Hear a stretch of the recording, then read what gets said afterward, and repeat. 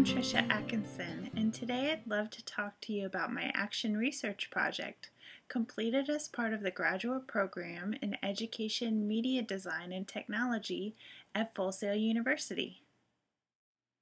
So what, you may be asking, was my Action Research, or ARP, about?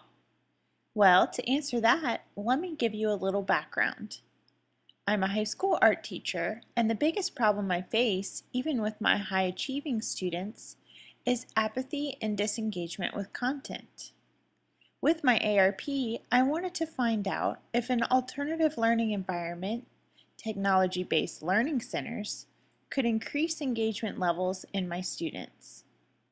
I began by asking what would happen if I created both physical and virtual stations with similar themes and asked students to compare their learning experience.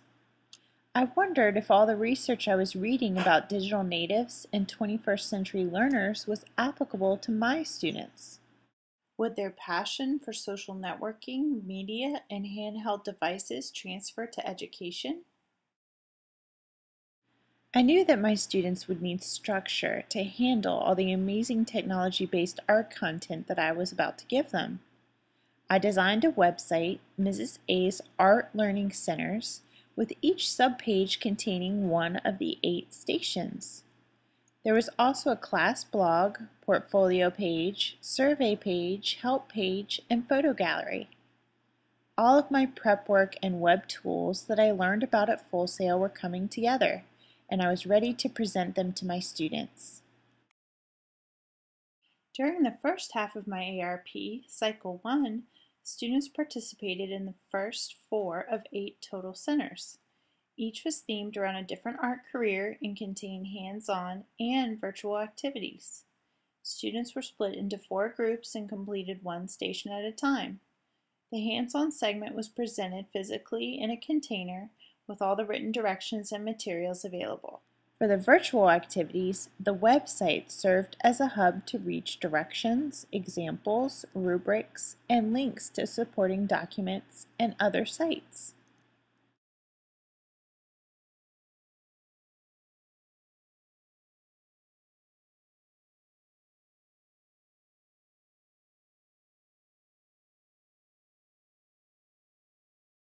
Students posted links to their personal digital portfolios on Glogster.com on the Learning Center site Class Blog.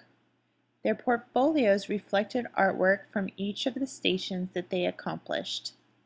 Having links to the portfolios allowed classmates to have easy reach of each other's work to support peer discussion and feedback activities. Based on the research of literature started before the action research began and continued throughout, students' engagement levels are increased by the use of technology-based activities. In my action research, I found this to be true, but not by as much of a margin as I expected. On average, students said that their engagement levels were increased because of technology by 44% in Cycle 1 and 52% in Cycle 2. In 2002, Davies and Worrall discussed that the use of technology to support art education fosters a fresh look at how we teach and how students learn.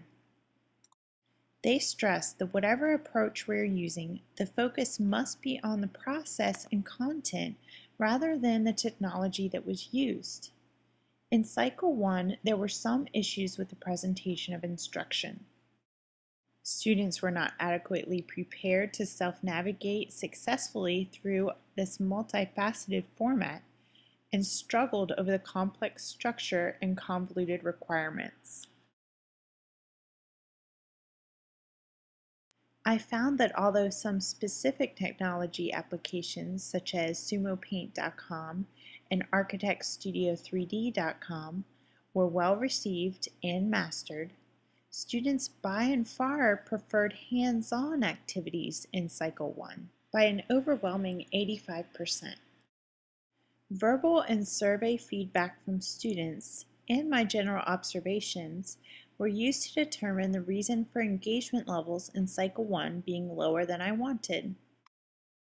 The overcomplexity of activities, extreme variety of the technology uses, forced physical grouping, and students' hesitation to move away from hands-on project-based activities that they were accustomed to led to these results.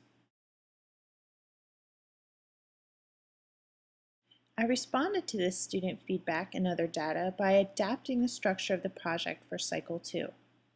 Instead of forcing independent groups upon the students, which made them feel abandoned and overwhelmed, each station was introduced to the entire class. Instructor-based directions, demonstrations, and tutorials were given, and students were allowed to choose the method of completion for the topic, either hands-on or virtual.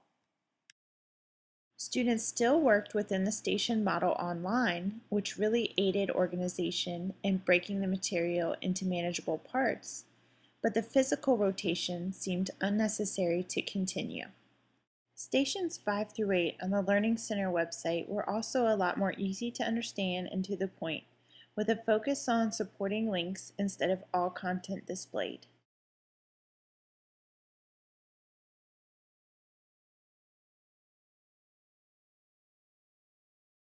In 2008, Jensen stressed that learner choice, frequent instructor feedback, and peer support fostered strong brain-based learning.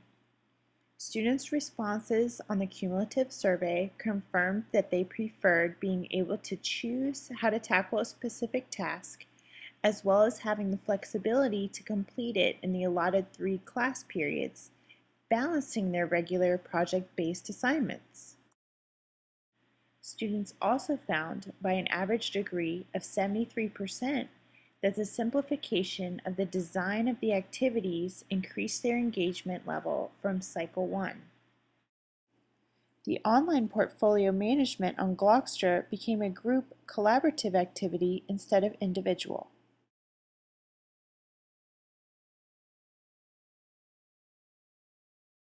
Students earned much better grades on station activities during Cycle 2 than in Cycle 1, with a class final grade average increase of 39%.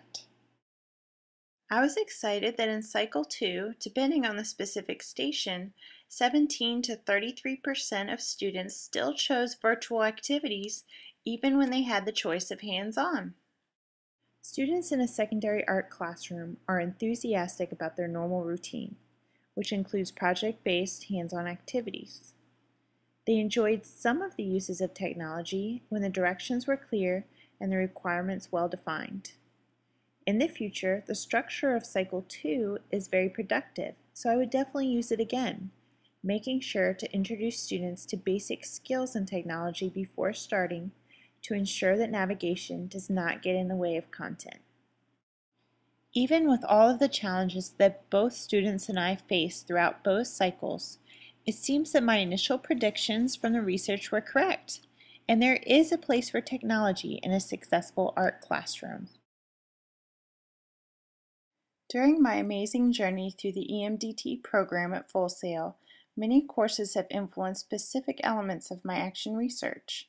Some of the major aspects included website construction, alternative learning formats and styles, Web 2.0 tools and online education extensions, gaming and education applications, and the organization of learning management systems. In conclusion, my action research and experiences at Full Sail have contributed enormously to my educational tool belt and my professional skill set as a whole.